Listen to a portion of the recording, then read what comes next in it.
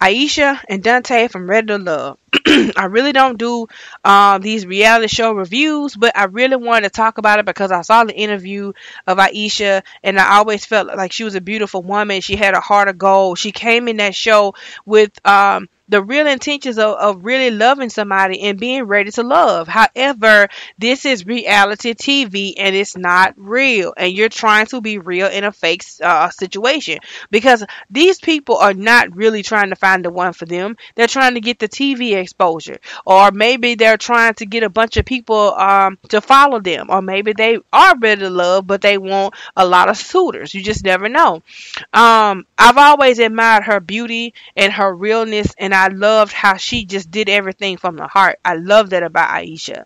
And I hate that she got involved with the man. And I truly felt like my suspicions about this man could have been wrong because every time that they were on camera, and I understand that sometimes, people can make themselves appear to be one way on camera and off camera is another one, but they really appear to be in love and they really appear to adore each other. And I said, well, wow. Well, maybe just for the sake of conversation, they what's his name? Steve Harvey nephew Tommy finally got it right.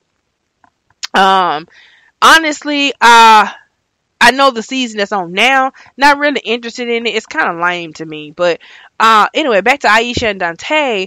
For me, I'm not in the dating game. I'm married. I thank God I'm not in the game no more because it's scary out here. However, I do feel like when I was, kind of out, trying to really socialize and try to get into the dating game and find love and all the other stuff, I think that I was a part of the last set of people that could go out there and just date and try to find out, what's how everything is gonna stick, right? Now we're actually put in a position where you better pray, and all of us should have been doing this from the beginning. But you better pray and let God send you somebody, because you trying to go out there and do it yourself. You be done attracted a killer or something like that and don't even know it. We hear about these dating things, these dating outings going wrong all the time. We are put in a situation where we better trust God. We better rely on God. No more trying to do this stuff yourself. Anyway, I done got sidetracked. So when it comes back down to that, it's best to just trust God, listen to God, fall back, and that way you won't be put in bad situations and have bad scenarios happen to you, and then now you're the next story time.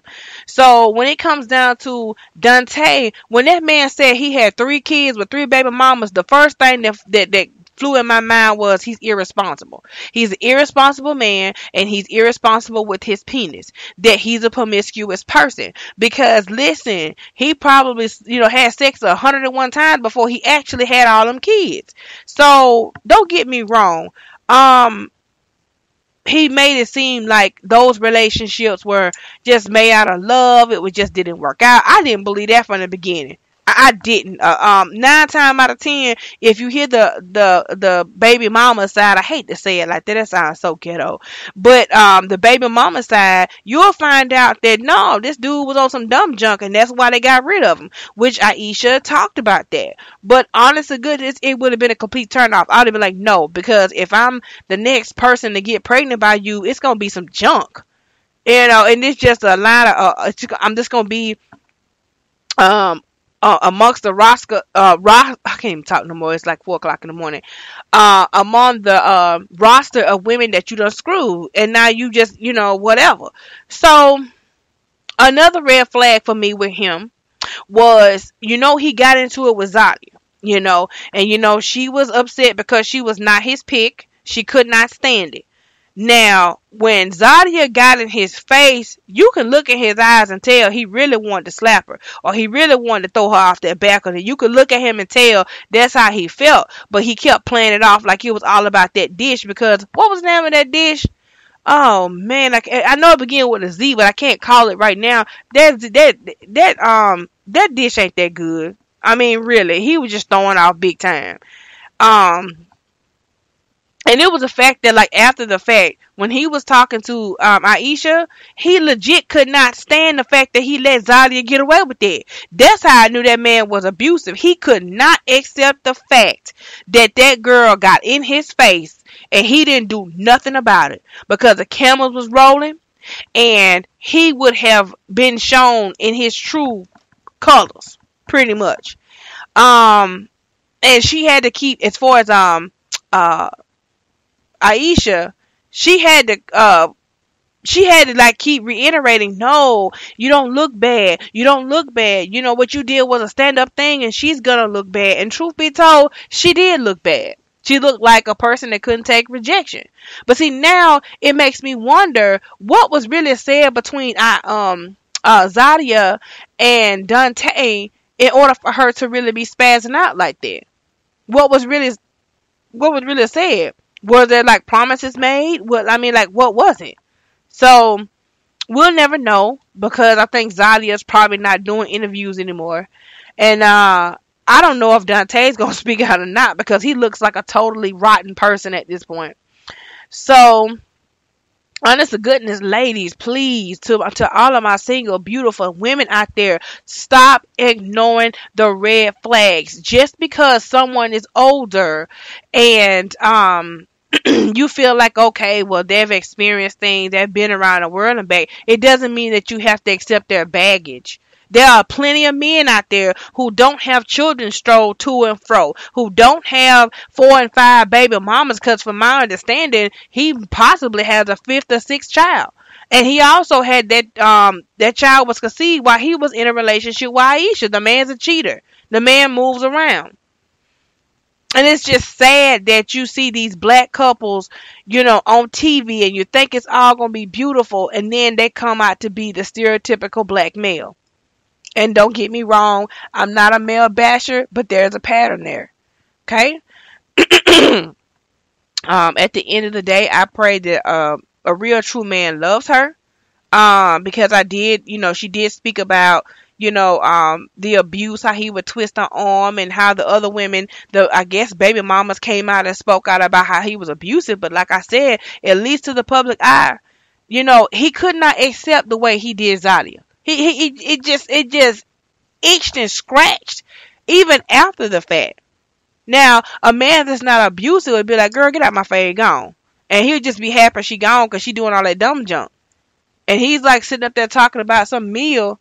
It really ain't all that. Ain't nothing but rice and some other junk. So it ain't like that, But what I will tell you is, like I said, don't ignore the red flags, baby. If something don't sit right with you, don't try to sit up there and try to explore that and try to convince yourself that everything is all right. Get away from that person. You don't have to deal with that stuff. If you feel, and like I say, she fell head over here. I think, the honest to goodness, I think she fell in love with being in love. Because she wanted someone to love her and care for her and really be in her life, especially after dealing with an abusive relationship. But it hurts my heart that this man actually basically took her down the same path all over again. And we just have to be careful, like I say, it's just be careful, pray, man. Y'all better hand this stuff over to God. Don't be trying to go to these reality, and I'm not saying that to be funny. Don't try to go to no reality TV. Stay away from all them old crazy dating sites, because them dating sites ain't got nothing but a bunch of weirdos on there. Like I used to told my homegirl, rest in peace, get up off them doggone sites, because them niggas ain't nothing but weirdos. I said that the whole time. And then she would meet up with some of them and they'd be strange. One dude lived in some type of barn.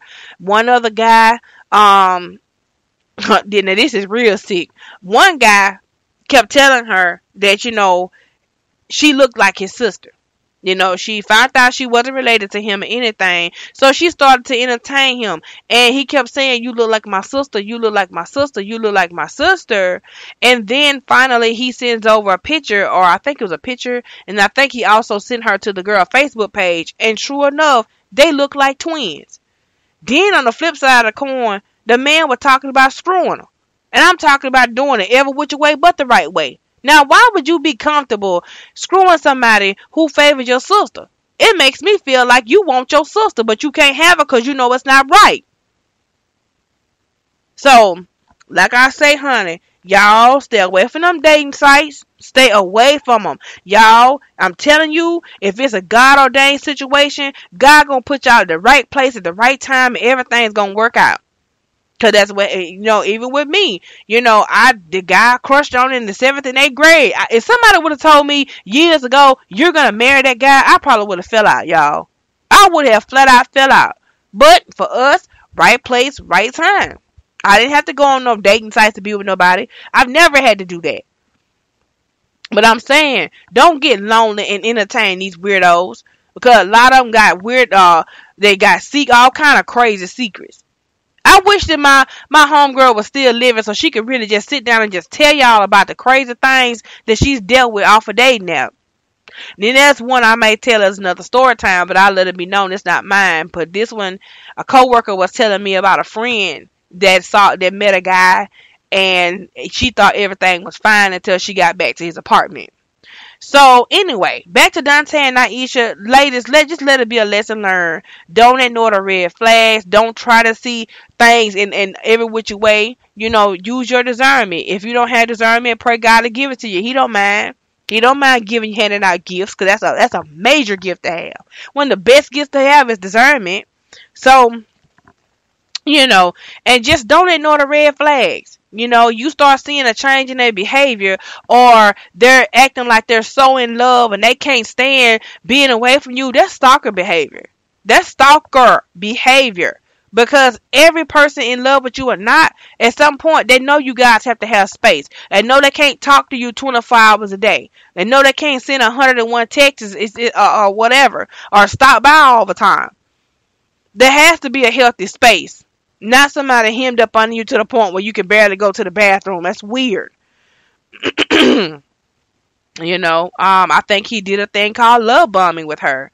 But listen, I'm the type of person, if you don't see nothing right away, if you start noticing a change in behaviors, get away from that person. It's one thing to say, okay, well, they explore their emotions, but it's another thing when all of a sudden you guys are, oh, we're so in love, lovey-dovey, and then the next second they hate you, they don't want to be around you, they can't stand you. That person is pretending to be someone that they're not. And what it is they're getting sick and tired of playing that game with you. And so eventually, if they don't rush you into a marriage, they'll go ahead and turn on you. But see, Aisha dodged a bullet, a major bullet. So just let that situation be a lesson learned. Talk to you guys later. Goodbye.